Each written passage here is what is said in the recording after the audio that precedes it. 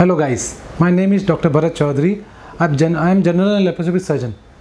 मैं प्रैक्टिस करता हूँ भाईंदर ईस्ट में स्नेहा हॉस्पिटल में नवगढ़ रोड में। आज हम लोग डिस्कस करेंगे नॉर्मली जो संडास की जगह पर जो बीमारियाँ होती है जिसके कारण लोगों को तकलीफ़ें होती है। अब लोग बहुत कंफ्यूज है कि बवासीर हो गया, कि भगंदर हो गया, कि ये नासूर हो गया। लोग बहुत कंफ्यूज होते हैं। नॉर्मली तीनों अलग अलग बीमारी है। अब उसको जानने के लिए हम थोड़ा सा डिस्कस करेंगे।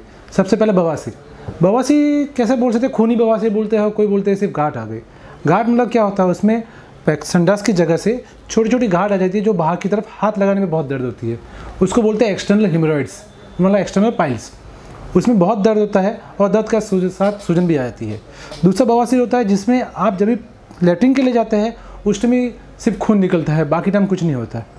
दोनों का ट्रीटमेंट अलग है। नॉर्मली सर्जरी होता है पर दोनों अलग तरह से सर्जरी की जाती है। अब दूसरी चीज़ है जिसको बोलते हैं हम फिशर। फिशर बहुत लोग मुझे बोलते हैं कि मुझे पाइल्स हो गया है, क्या तकलीफ़ है? बोले वहाँ पर दर्द होता है और बाकी कुछ नहीं, खून नहीं गिरता। फिशर में नॉर्मली क्या होता है, जब भी आप लैट्रिन जाते हैं उस टाइम आपको उस जगह पर दर्द होता है और इतना दर्द होता है कि लैट्रिन आप जाना रोकते हैं उसमें। तो उसके लिए उसको मेनली बोलते हैं फिशर, जिसमें खून गिरता नहीं है या खून गिरता है तो जब भी आप लैट्रिन जाते हैं उसके साथ में खून गिरता है या लैट्रिन से चिपका हुआ रहता है खून, उसको बोलते हैं फिशर। और किसी किसी को फिस्टुला होता है। फिस्टुला मतलब क्या होता है? लैट्रिन की जगह पर एक छोटी सी गांठ हो जाती है जिसमें से थोड़ा सा मवाद निकलता है, थोड़ी देर निकलता है, बंद हो जाता है। आप बोलते हैं मुझे बीमारी ठीक हो गई, बाद में वही तकलीफ वापस आपको थोड़े दिन बाद होती है, जिसको बोलते हैं हम फिस्टुला।